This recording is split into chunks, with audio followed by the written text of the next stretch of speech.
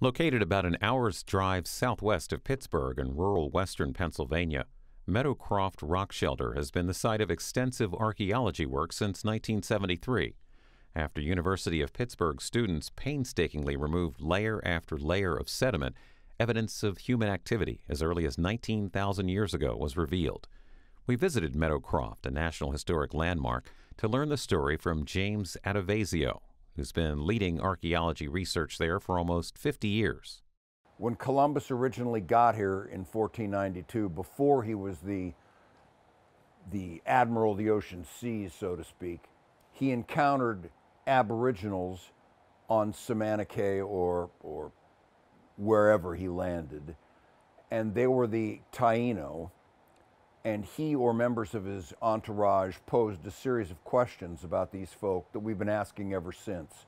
Who are they? Where did they come from?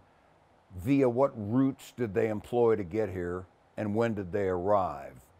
And a question they didn't ask, but which we obviously have addressed here, is what were they doing? What were their lifestyles like? He thought he knew the answers to all of his own questions because he thought he was in the East, not the West Indies. So he called them Indios, or Indians, a term we've used ever since.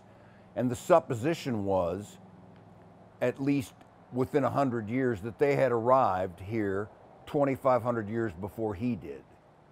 And that benchmark arrival date has been pushed further and further and further back through the years, but it would take a series of intellectual developments in Western Europe before we could actually answer any of those questions appropriately.